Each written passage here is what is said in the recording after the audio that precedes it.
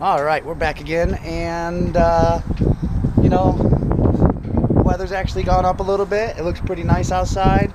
Feels pretty good weather. Got a decent wind going. Get these nice bright spots of sun. A little bit cloudy, so it's a pretty good day out. Did pretty good. Did pretty good at work. I don't feel too bad about it. You know, I had a good night last night. So you know, at Carrabba's and my sister's hooding ceremony and stuff like that. So you know, it really didn't matter what I made today.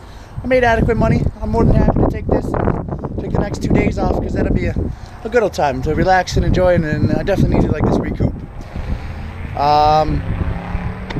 Other than that, you know, I don't know what to talk about today. Hopefully I'll have something more of a topic to rant on a little bit before, to see what you guys think about that.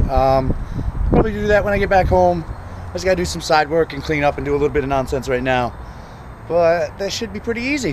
Hope you guys are enjoying your day as much as I am so far, and get out there and do something with a little bit of nice weather. All right, back home, just chilling with my new Batman jersey. I don't know why I've developed this fetish for Batman. I don't know, not really fetish, because that sounds sexual and gross. I don't know, just black and gold. That's why I really like Batman, you know, because it's fraternity colors, same meaning my fraternity's colors, Delta, Theta, Gamma, black and gold. So you know, gonna have crazy crazy fun times with my Batman jacket, or jersey rather. Today was good, made good money. Went to Walmart, got some workout supplies. Oh, that's a pretty cool truck. Hey, check this truck out. Nice. But yeah, so you know, got some workout supplies. I'm planning a 30-day workout program where I'm going to be working out an hour to 2 hours, maybe even 3 hours per day for 30 days straight, and I really want to get big.